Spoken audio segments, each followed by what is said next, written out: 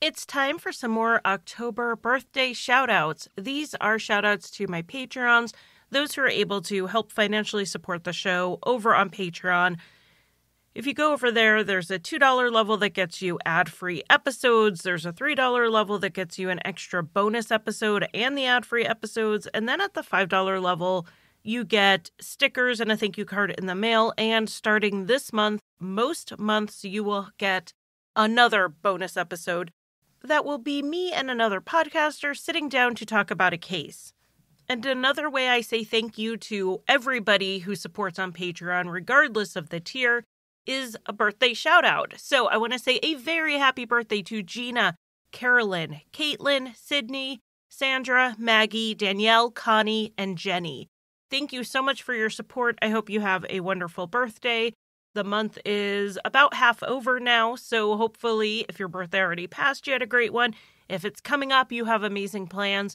And I hope you also enjoy getting the birthday horn. I used a happy birthday noise one time, and I have gotten resounding feedback that everybody loves the birthday horn. So I want to say a very happy birthday.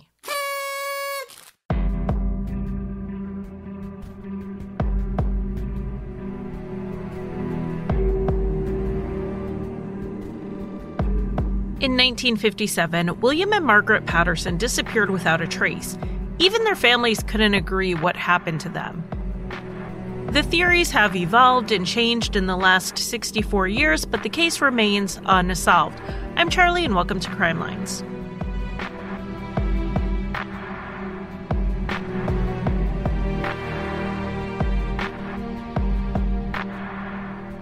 Welcome to Crime Lines. Thank you for spending some time with me this week. If this is your first time joining us, welcome, but I do feel like I need to give a preface, maybe even a disclaimer, that this is not the usual type of case I cover here. This is a missing persons case from the 1950s. It is a throwback to the types of cases I used to cover on my old podcast, Insight. Being that it's October and Halloween is coming up, I did want to do at least one case this month that has a little bit more of that spooky, mysterious element.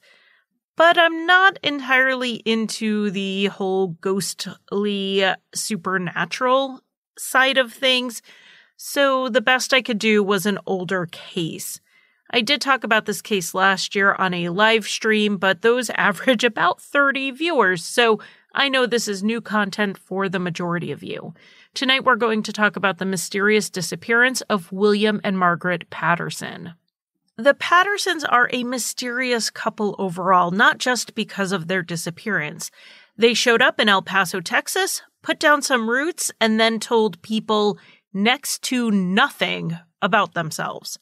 Even their closest friends knew little about them. To give just one example, Margaret's age at the time she disappeared was reported as anywhere between 43 and 48, depending on the source, of course. And you will see it repeated today that she was in her mid-40s. But you know me, I love my archive records. I managed to find Margaret on the census. She was actually 52 years old in 1957. So her friends did not even know how old she was. So you are going to get a little bit of a head start on this case, ahead of what William and Margaret Patterson's friends knew about them, and ahead of what the police would uncover. We're going to go over all that is known about their past now at the start. William Patterson went by Pat as his nickname, and he grew up in Chicago. He left home at the age of 18 and started as a barker at carnivals. A barker is the person who tries to get people to come, try the activities, play the games, give their money over, which was a perfect job for Pat since he was a natural-born salesman. While with a traveling carnival, he met Margaret Matilda Kiefer, whose family called her Tilly. She grew up in a large family in Kentucky, and the couple probably met in Indiana. They married sometime around 1931, give or take a year or two, when they were about 27 years old. It's said that the Kiefer family did not like Pat very much, and that may explain the family's estrangement that would come. In 1937, which would have been around 6 years into her marriage, Margaret visited her family for the last time. They spent the next 20 years not knowing where she was and not hearing a peep from her. Some of them assumed she had died, but she hadn't. A few years after Margaret's family saw her for the last time in 1940, the couple settled in El Paso, Texas. El Paso is a city on the border of Mexico, for those unaware of Texas geography. Pat would make some money during World War II by traveling to Mexico to buy nylon hose, and then he would resell it to women in the U.S. because during World War II, all nylon was diverted to war efforts, leaving a big gap in those who liked to wear stockings. Pat seemed to always make a little extra money here and there when he needed to, but his real passion was photography. He worked as a photographer for a while before he opened his own photo supply store in El Paso, which he so creatively named Patterson Photo Supply. The shop had hired help, of course, and Margaret worked on the business with Pat as a partner. Something the Pattersons did that was not entirely common for the time, they put everything in both of their names. We hear stories of women practically running their husbands' businesses behind the scenes, but without getting any credit or ownership. A famous example of this was Margaret Keene, whose husband, Walter, passed off her paintings as his own and made a fortune off of them. But that was not the dynamic here with the Pattersons. Margaret had as much control as Pat. And when it came to the finances, it could be argued she actually had more. She was frugal, to say the least, as they got their business off the ground. The only thing she splurged on in those early years were the couple's pets, who they treated like children. But after a few years of really scrimping and saving, the business started to turn a pretty good profit, and they loosened up their restrictions. By 1957, they were doing very well. They owned a nice home, they had a boat, 2 cars, mink coats, expensive jewelry, and Pat would travel to his favorite fishing spots in Florida and Mexico multiple times a year. Another area they spent money was on alcohol. Both Margaret and Pat had reputations for drinking too much. Pat would go down to Juarez in Mexico. He'd go to the nightclubs to drink, where he also happened to carry on extramarital affairs. Margaret was more of an at-home drinker. In spite of this, the couple seemed pretty comfortable with each other, and there were no rumors of this being an unhappy marriage. On March 4th, 1957, Pat invited 2 friends over to work on his boat with him, David Kirkland, who went by Kirk, and Cecil Ward. If you look this case up, you are going to see Kirk's name pretty regularly and consistently misreported as Doyle, but it was David. This name mix-up actually matters quite a bit to the understanding of this case, but we're going to get into that later. Cecil's wife also had come over to visit with Margaret while the men were in the garage tinkering. The 3 men worked on the boat, and before Kirk and Cecil left, they made plans to get together on March 5th, the next night, to finish the work they had started. But on the afternoon of the 5th, Cecil wasn't feeling so well, so he called the Pattersons to cancel the evening plans. On this phone call, he spoke with both Margaret and Pat, and everything from his point of view seemed fine. Pat even told him don't worry about it because he was sure that he and Kirk could get the boat work done themselves. The next morning, which would be March 6th, Cecil showed up at the garage he owned, and he saw Pat's Cadillac parked out front. His employee, Nicholas Alvarez, told him that a man had dropped it off that morning. Nicholas said he saw the car pull up, so he went outside to see what was needed.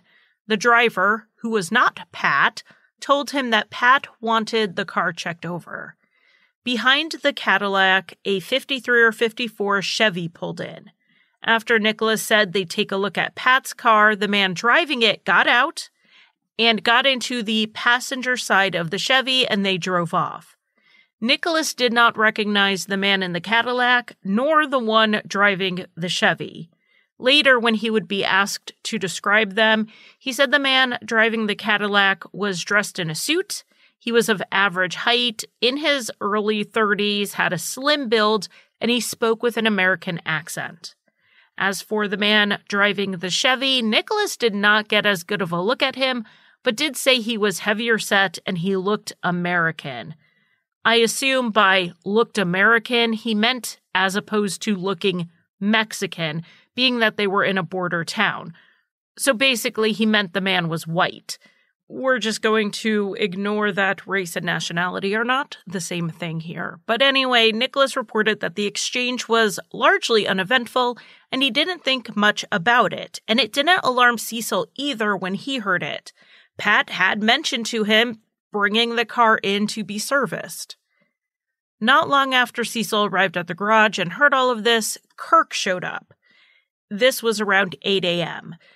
Kirk told Cecil that he had not gone to work on Pat's boat the night before either. He really just wasn't feeling up to it, so he made some excuse.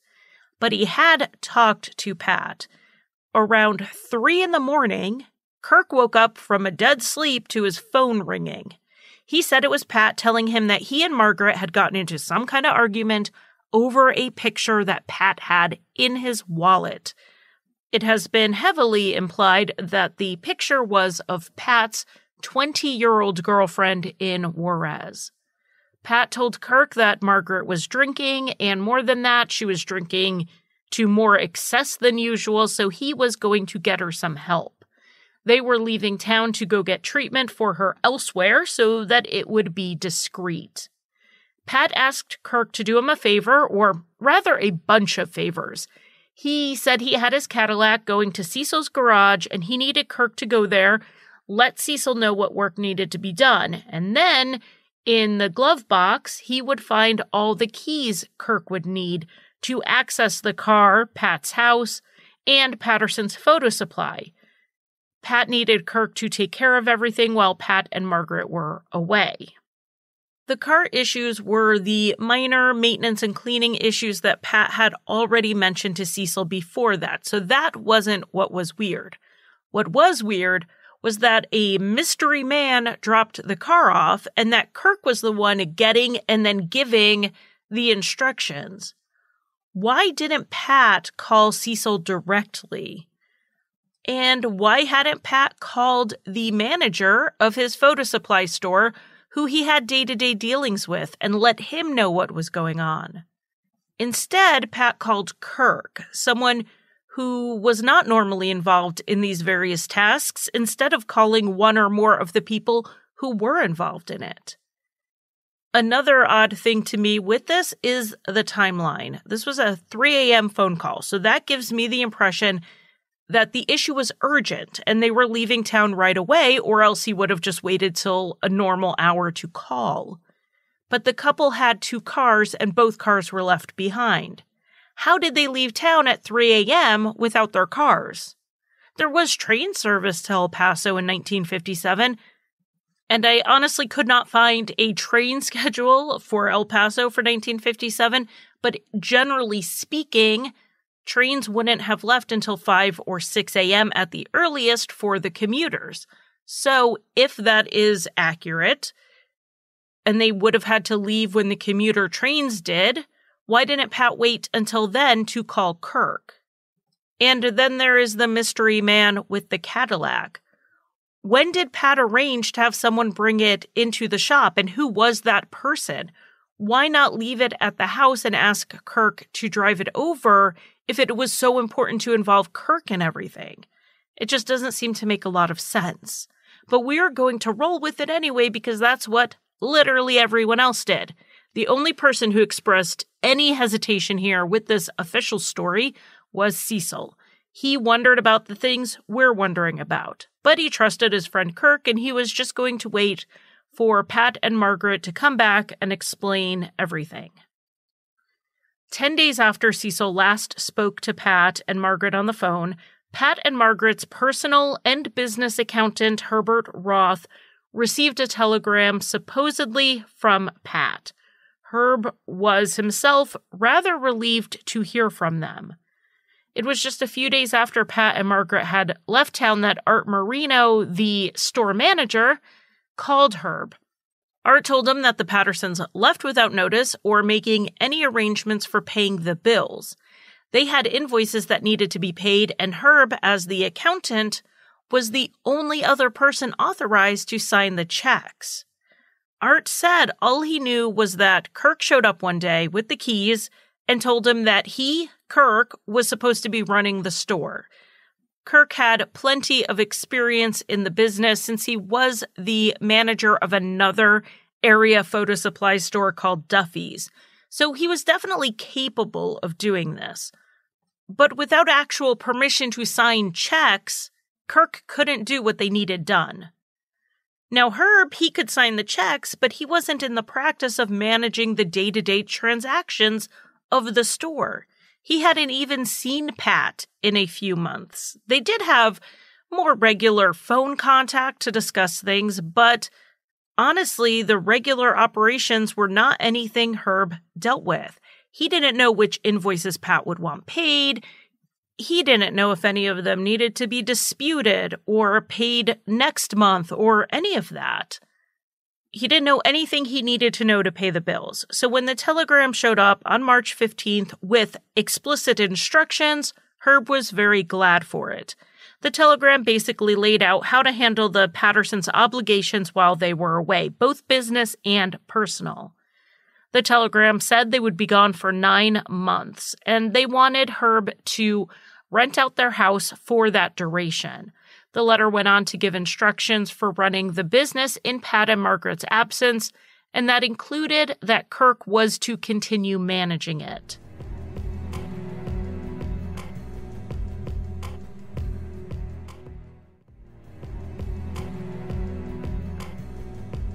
The telegram closed with the instructions to just handle everything as quietly as possible. This telegram, according to all of the sources from 1957, 58, 59, and so on, was signed Pat.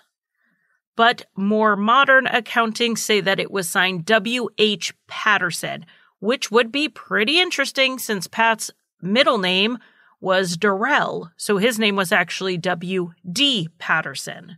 Messing up his own name makes it definitely sound like someone else wrote this telegram. However, like I said, none of the reporting at the time said the telegraph was signed incorrectly.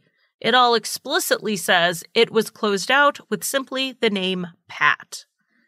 Regardless of how it was signed, Herb and Kirk did exactly what was in the note, including keeping things hush-hush. Whenever anyone would ask where the couple was, the answer was on a long vacation. When they didn't show up in Wisconsin for a planned boat show with friends, when they missed the photography convention that they had booked a hotel room for. When all of these things happened and people asked where they were, the answer was on vacation.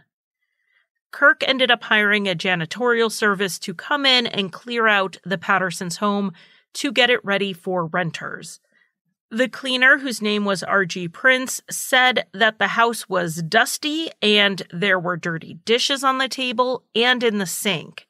A skillet and a pot were dirty on the stove, and the fridge was full of spoiled food.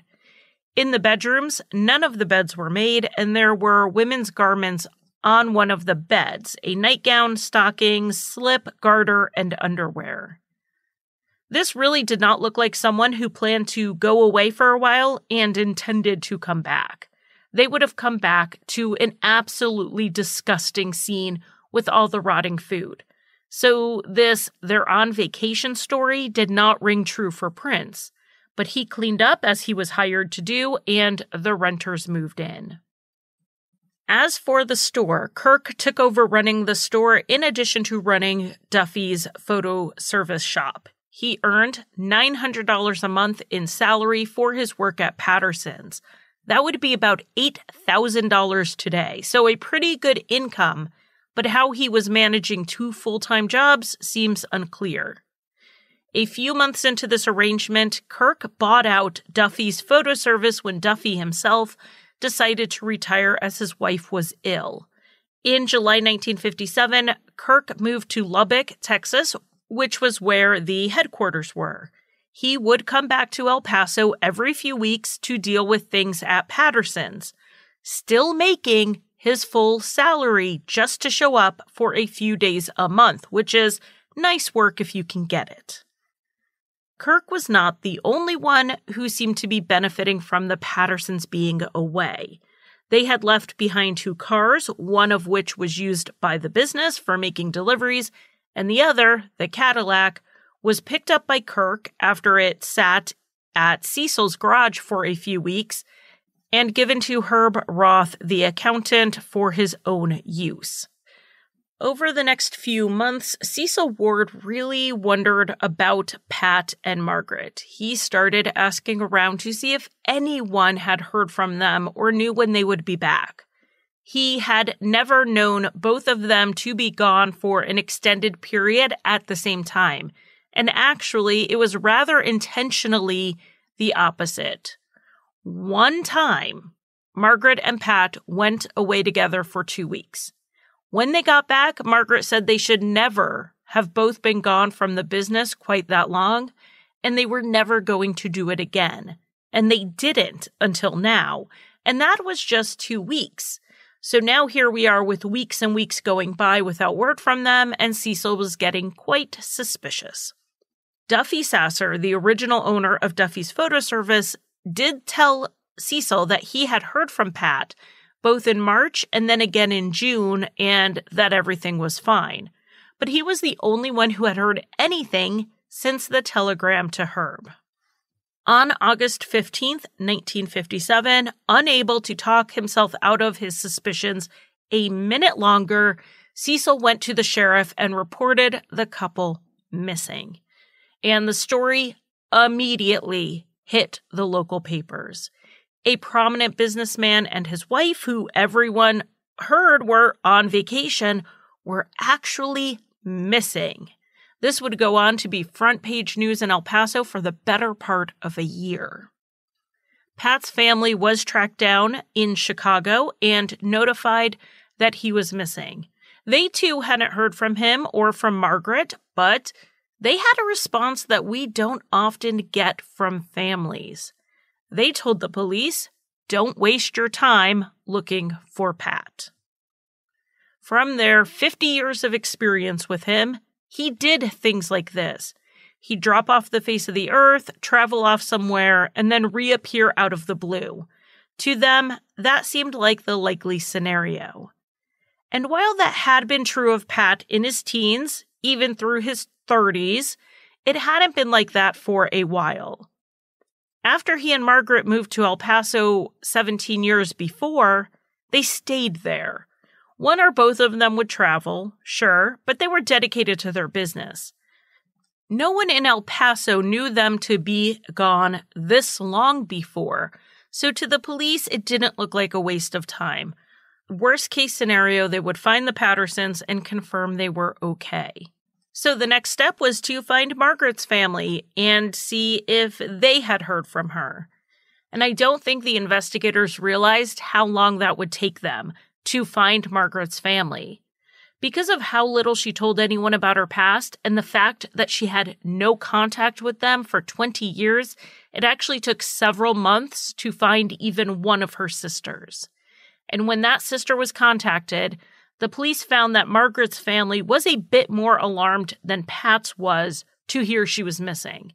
And since some of them had already accepted that Margaret had probably died years before, I imagine it was a little surreal for them to be notified of her disappearance. While they were trying to track Margaret's family down, of course they checked bank records. The couple had touched absolutely none of their money in the time they were away. They had no large cash withdrawals before they went missing that they could have used to live off of. Herb Roth said he had not been contacted by them asking for any money to be sent, and he hadn't sent them any money. The only money spent in the time they were gone were normal business and house expenses, which he could account for. Inquiries were made at various hospitals around Texas because Kirk said Pat was taking Margaret away for treatment for her alcoholism. None of the public hospitals had a record of her, and the private hospitals were paid a lot of money to not reveal such things. So it took some time before that lead could be completely ruled out. It did seem like a long shot, though, because these private hospitals that are paid to keep quiet like to get paid, and there were no signs that anyone had paid a hospital bill. Another lead that was followed up on was the telegram that Herb had received. The police were able to see that it was sent from Dallas, Texas, but there was little to go on there. The telegram was actually sent from a pay station. What this meant was it wasn't written down by the sender and then handed to the operator to transmit it over the wires. If it was, they would have a handwriting sample of the person who wrote it out. Possibly they would have a description of the person from the telegraph office. Instead, this was called in over the phone at a pay station near the Love Field Airport. It certainly would have been easy enough for Pat to send off that telegram, and then the couple could have hopped on a plane somewhere. So that lead was followed up on. Even if we assume Pat and Margaret found some way from El Paso to Dallas, there's no indication of where they stayed in the weeks between leaving and then sending the telegram, or how they would have bought plane tickets without any obvious source of money. A few weeks after the Pattersons were reported missing, even though most people were still sticking with the they probably left on their own theory, there was a cause for alarm that did shift some people's opinions, and that was when the couple who was renting their home noticed a cat in their yard, and the cat looked to be in rough condition. They took him to the vet immediately, where the vet recognized him to be Margaret's beloved 9-year-old cat named Tommy. When Margaret and Pat would leave town for any length of time, they didn't do what most of us do, which is have a neighbor kid come and feed the cat and scoop the litter box. Instead, they would always pay to board Tommy with the vet. They spared no expense when it came to Tommy's care, or on the care of any of the various pets they had over the years. Leaving town without making arrangements for Tommy and leaving him to fend for himself was just not something either Pattersons would have done, particularly not Margaret. When the vet checked Tommy over, it was pretty clear he had been out on his own for a while. The animal hospital did get Tommy back to health, and they held on to him, sure that Margaret would eventually make contact about his care. But she never did. Meanwhile, the police were checking locations in Florida and Mexico where the couple spent time. They made contact with a woman named Estefana Morphine, who was Pat's girlfriend in Juarez. They asked her if she knew of any reason Pat would leave. She said she actually hadn't seen Pat since March, but shortly before Pat disappeared, he did get in a bar fight when he tried to buy her a drink at the club where she worked, and the bartender refused to serve her. They just had a policy against letting patrons buy employees drinks. Pat got angry that they wouldn't give her the drink, and a fight broke out. That incident seemed inconsequential, but the next thing Estefana said seemed a lot more interesting. She told the investigators that she saw Pat on March 6th, the day a stranger dropped his Cadillac off at the shop. She said Pat told her that he would have to disappear quickly once they found him, but gave no indication of who they were. She said Pat was alone, but that is to be expected. He wouldn't have brought Margaret with him while he was visiting his girlfriend. But Pat didn't give any indication to Estefana where Margaret was. I will note that Estefana later recanted this account. Why she would have lied about it happening in the first place is unknown. And so I'm going to put a big question mark on this, because maybe it's the recantation that is the lie. We will get more into this later, so let's just stick with our timeline for now. In November 1957, Pat's family in Chicago said they would consider asking for a court of inquiry over the disappearances if the couple didn't show back up by December. That would be 9 months since leaving, which was how long they said they would be gone in the telegram. They still believed Pat was just off somewhere. December came and went without another word from Pat or Margaret. So the family was asked again in January 1958 about having this court of inquiry. They said they had actually changed their minds. They were still going to just wait for Pat and Margaret to come back on their own or get in touch because they were sure everything was fine and this was just a waste of time. But not everyone was as patient as Pat's family. The people trying to manage Pat and Margaret's financial interests, for instance, were hitting some roadblocks without them there and without someone clearly in authority. So it was in early 1958 that the courts put the business in receivership so it could continue to function. Herb Roth, the accountant, was named as the receiver and would essentially be running the business. At this point, Kirk resigned his position at Patterson Photo Supply. He had already taken a pay cut after the Pattersons were reported missing, and now that he wasn't the boss, he was just going to move on to focus solely on Duffy's, which was the business he owned. Eventually, the decision to hold a court of inquiry was taken out of the family's hands. The police were running out of leads and they needed some help, so the court scheduled an inquiry for early June 1958. Now, a court of inquiry has the powers of a court, so it can hear testimony, look over evidence, and even subpoena people to testify, things the police cannot do. The subpoenaing power was pretty big because not everyone agreed to speak to the police or to be as forthcoming with the investigators as they had hoped.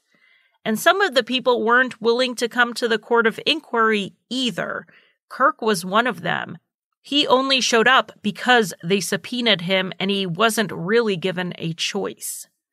Shortly before the June inquiry was held and after it was made public that it was happening, a letter from Pat was sent to Pat's attorney, David Smith. What a coincidence.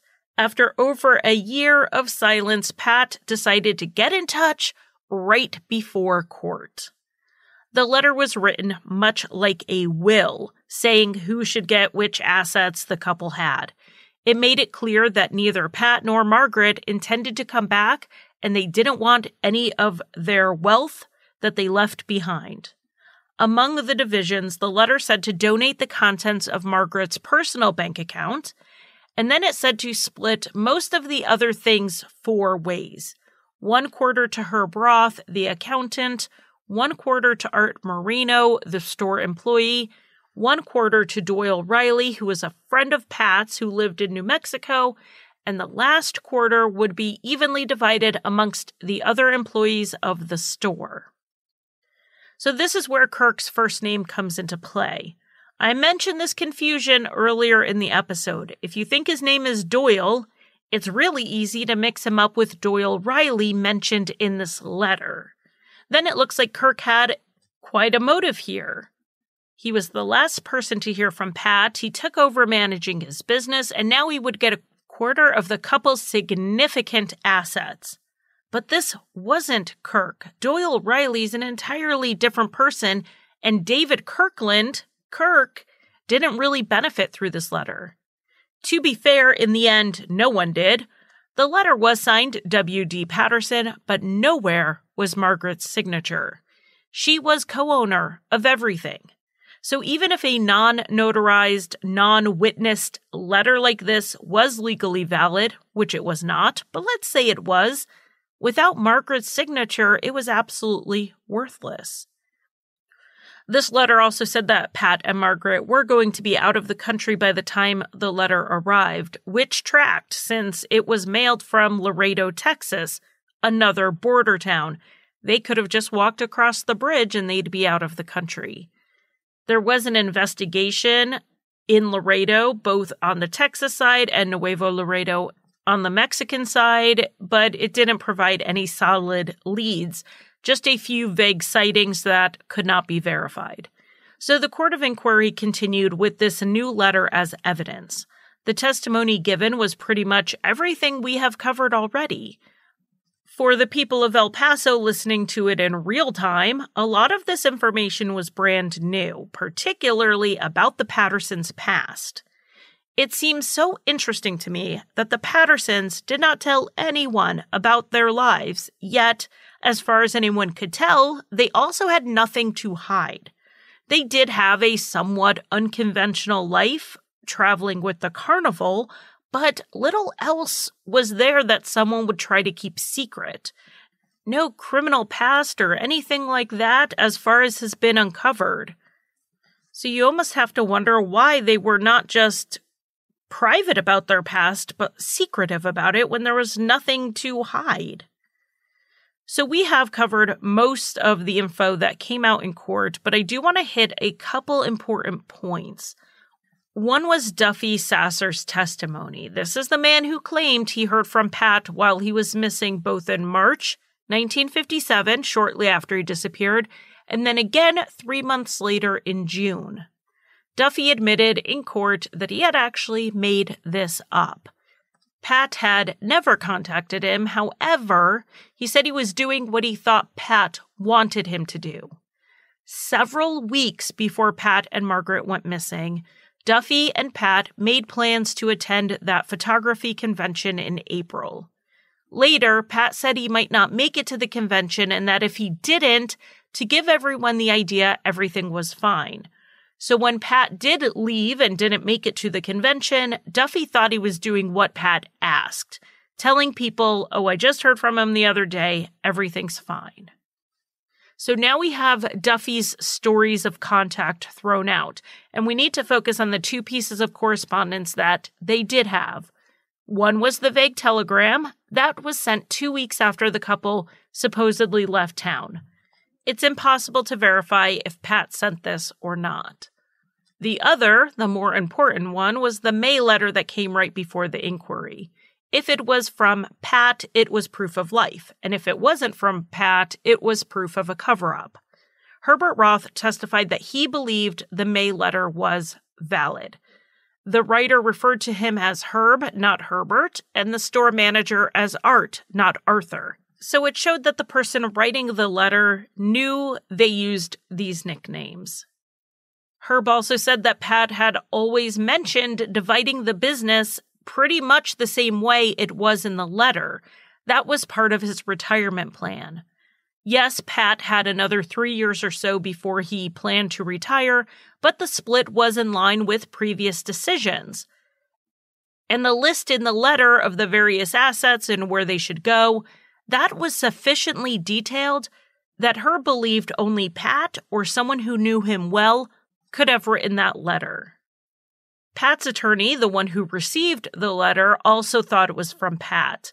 Though the body of the letter was typed, it was hand-signed, and the handwriting looked like Pat's signature. Handwriting experts did study the letter, and they compared it to known samples from checks that Pat had written in the past. The consensus was that the signature was very close, but there were some discrepancies. These discrepancies were not huge, and they could be explained away, but they could also be a sign that someone traced or just made a really good imitation of Pat's signature. So they determined it was inconclusive, which was so helpful. Now, if it was Pat who sent that letter, it showed up right before the inquiry, so it would be clear he was keeping an eye on what was happening in El Paso. Was he somehow getting the El Paso newspapers wherever he was, or was someone in contact with him? Now, if Pat did not send the letter and someone forged it, that person was someone close to Pat. That person would have to know Pat's friends, his possible retirement plans, and even something like Margaret having a private bank account. That was uncommon for wives in the 1950s. This person would also need a copy of Pat's signature as a reference to copy or trace. This all pointed towards, if the letter wasn't written by Pat, it was written by someone very close to him. The Court of Inquiry ended up essentially shrugging its legal shoulders and closed with no conclusion. It was in March of 1964, 7 years after their disappearance, and with no additional communication, the Pattersons were declared dead and their estate settled. By this point, though, the active investigation was long over. After the court couldn't develop any new leads, what were they going to do? There was no evidence a crime took place. There was some thin evidence that at least Pat was out there living his best life somewhere, and there was just nowhere else to look without more tips coming in. The case was ice cold in 1984 when a man named Reynaldo Nongari came forward with a statement. He said he had been in the Pattersons' house shortly after the couple disappeared. He worked as a caretaker of some sort. Reynaldo said he basically walked into what looked to him like a crime scene in the garage. He said there was blood in there and what looked like a piece of scalp on Pat's boat. He also saw one of Pat's friends or associates take bloody sheets out of the home. Rather than report this, Reynaldo helped clean up the mess. I would be interested in what Prince, the other house cleaner, has to say about this, or would say about this. I'm pretty sure he has since died. But he noted the beds weren't made when he went into the house. By not made, did he mean the blankets were askew, or did he mean the beds didn't even have sheets on? Because if they didn't have sheets on, that may back up Reynaldo's statement. The police do have Reynaldo's statement on file, but the name of the person who was allegedly removing sheets from the house has not been released. By the time this lead was made public in 2005, Reynaldo had long since passed, dying in a car accident in 1986. At the time he made the statement, though, Reynaldo was asked why he waited 27 years to come forward, and he said that he was undocumented at the time, and he was afraid he would be deported if he went to the police. I usually do not put a lot of stock in old witness statements like this, but I will say Reynaldo's does track if the couple was killed. We know it had to have been by someone they knew. Employing an undocumented immigrant who couldn't take the risk of going to the police and have him help clean up the house makes sense if you're covering something up. But if the blood evidence was cleaned up, that's about the only thing cleaned, because Prince saw a real mess when he went into the house later. Dirty dishes were around and there was rotten food in the fridge. There is another little bit of information that came out later from Jerry Cash, who was a neighbor of the Pattersons. It's possible this tip was given early on in the investigation and just wasn't significant enough to come up in the reporting. Jerry was a neighbor of the Pattersons and brought some Girl Scout cookies over to sell on March 5th. Jerry said the couple kept to themselves mostly, and she had actually never spoken to Margaret before. This is really the only indication I've heard of the Pattersons keeping to themselves. Most of the reports are about all the friends they had and places they went, but people are different in different situations, so they may just not have been friends with their neighbors. But it's important to note that Jerry hadn't spoken to them before, so she didn't have a baseline for how they normally acted or responded to people knocking on their door. So Jerry said that Pat seemed unhappy that she was there and Margaret seemed upset. So it was just overall an uncomfortable situation for her. She left the cookies with Margaret and then went home. Now, this doesn't add very much to the story except to say the couple was in a bad mood, which we already know from Kirk's statement. According to Kirk, Pat called him at 3 a.m. to tell him that the couple had been arguing. So that is the information and the background on the case. And in an ode to the format of Insight, Thinking Sideways, and all the other original Unsolved Mystery style podcasts, we are now going to get into the theory section. I know the Trail Went Cold is still standing, and Robin does this format on his show, so definitely a shout out to the Trail Went Cold for being one of the OG Unsolved Mystery style shows. So here we are in our theory section. Theory number 1 is the couple left on their own, and that is certainly what the telegram and the letter want us to believe, and it's a theory Pat's family firmly believed for many, many years. Pat and Margaret could have just decided to abandon everything for fun, but a more specific theory came up in 2005. An El Paso County sheriff said, looking back, he thinks they may have been Cold War spies. Perhaps Pat's various trips to Mexico to buy nylons during the war helped him make some connections, and then after the war, he started spying for the other side, for the Russians. And there are a few points in this favor. For one, the couple did have very limited contact with their family in this time frame, though Pat did see his father occasionally. They didn't tell their friends much about their lives outside of surface level stuff. I mean, I said it was odd that they didn't tell people about their past, even though there was nothing there that looked worth hiding. Well, maybe the police in the late 1950s didn't actually uncover everything there was to uncover about them. Pat's business associates would say he would leave for a few weeks without telling anyone at work where they could contact him. Margaret would stay behind and run the business, but she would also not tell anyone specifically about where Pat was. His explanations would be vague, like he was out fishing. And when Pat got his start in El Paso, he was a street photographer. People saw him take pictures of trains carrying military supplies and even photograph Army Post Fort Bliss. If anyone knows a photographer, professional or hobbyist, you know they take pictures of pretty much everything. So wouldn't that make him almost a natural spy? Pretty handy to have around, where he had an excuse to take these pictures of military assets. As the theory goes, Pat and Margaret got up and left everything behind because for some reason their handlers told them they had to move. An FBI agent actually did look through the file when this came up in the media and told everybody that on the FBI side, at least, there was no indication that the couple was suspected of being spies, and there's nothing in the newspapers of the time even bringing this up. The spies on the run theory seems to be pretty new in this case. So let's move on to a much older theory, and that is the foul play theory. There are a couple of scenarios here, but I think we can largely rule out stranger involvement.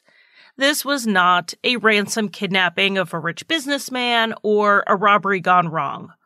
All of the evidence points towards if it was murder, the killer was someone the couple knew. Kirk being the last person to allegedly hear from Pat, he did seem suspicious. The phone call he supposedly got didn't make a ton of sense, which we went over already. He did benefit financially, drawing a decent salary while he was managing the store. The tone of the court of inquiry made me think the prosecutor either suspected him or suspected he knew more than he was saying. A lot of people looking back also suspect him based on the May letter that sounded like he was getting a lot of property and money. That's because they think his name is Doyle, not David. Doyle Riley is the one who got a quarter share of the business, the couple's vacation cabin, various tools. He got Pat's boat and the Cadillac. So he gained a lot, but Kirk really didn't benefit from the letter much at all. Had it been accepted legally, Herb Roth, the accountant, did pretty well based on the contents of that letter because he would have gotten a quarter of the business. And he testified that the four-way split matched Pat's retirement plans. So if someone other than Pat wrote the letter, they would need that information, and Herb had that information. As the personal and business accountant, Herb could back up whatever was in that letter, saying, "Oh yeah, Pat told me about this." And he would also know fine details about Pat and Margaret's assets. It's also possible the manager of the store, Art Marino, would have known some of this. After all, he was being trained to take over the business when Pat retired. He also would have done well in the letter had it been accepted. In addition to his share of the business, he would have gotten the couple's house and all of the furniture in it. How Art would fit in with the phone call to Kirk, the dropping off the Cadillac, or any of that is not clear. And he's really only mentioned as a quote-unquote suspect because he would have benefited. It seems none of the players really fit completely, so you have to wonder if this was some sort of conspiracy between more than one of them. Maybe people not in the letter were also involved, like the owner of the competing Duffy's photo service. He admitted he lied about having heard from Pat, which delayed Cecil in reporting him missing. Some people had a lot to gain in this. In the end, most of them ended up getting nothing. But perhaps this was some grand conspiracy. However, there's another foul play theory here, and that is that one spouse killed the other and then went on the run. Margaret would have known all of the information in both the letter and the telegram, and she would know how to imitate her husband's signature. Maybe their argument over Pat's younger girlfriend escalated after he got off the phone with Kirk. Margaret would have then sent all the correspondence in Pat's name only, so it would look like he was the one alive and moving around Texas. To me, though, it seems a lot more likely the other way around if this theory is what we're going with. During an argument, Pat killed Margaret and then called Kirk to set up this "we're going away for a while" story. Instead, he hid Margaret's body somewhere and he took off. That was something Margaret's sisters believed was possible, particularly after that letter showed up with only Pat's signature on it and not Margaret's. I think it's possible Pat's girlfriend in Mexico did see him on the 6th, like she originally said. But she recanted after she put 2 and 2 together and realized her statement actually implicated Pat in Margaret's disappearance. Or maybe he contacted her again and asked her to recant in order to protect him. But we're still left with the question about how did Pat get away? The only scenario I can really come up with is that the murder took place late on the night of March 5th, before the phone call to Kirk. Pat transported Margaret's body to a dump site in the Cadillac. Then he paid someone to bring the Cadillac to the garage to be fixed and cleaned. The person may not have known Pat well, but figured it was some easy money. Then Pat left on foot and headed south towards Juarez. It is only a 2.5-hour walk. He wouldn't have needed transportation to get down there, to then hide out, lay low for a little bit, talk to his girlfriend before he went back to Dallas to send that telegram, making it seem like everything was fine and to buy himself some more time. Then when he heard about the inquiry, he decided to send a letter in to give evidence that he and Margaret were alive and well and living somewhere else of their own free will. And once he settled their estate, there would be no reason for anyone to go looking for him again. Under the scenario, Pat lived happily ever after under an assumed name, almost surely in Mexico, making money however he could, and no one was looking for him because there was no solid evidence a crime had taken place. So this case is technically not closed, but obviously it's not being investigated. Pat and Margaret, if either of them lived past March 5th, 1957, they would both be dead now anyway. So there is really no point in giving you who to call if you know anything about this case, because you probably don't, and it wouldn't really matter at this point anyway.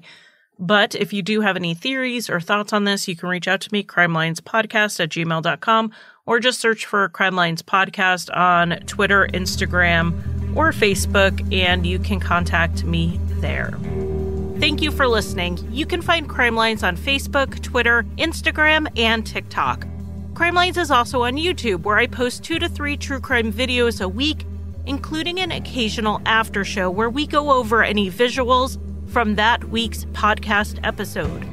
Crime Lines is also on Patreon, where I offer early and ad-free episodes as well as bonus content. Visit patreon.com/crimelines. And if you want to buy me a coffee, the official drink of Crime Lines, you can give a one-time donation at basementfortproductions.com/support. And if you need a palate cleanser after listening to heavier true crime shows, check out Rusty Hinges, an occasionally funny history, mystery, and true crime podcast that I co-created and write for.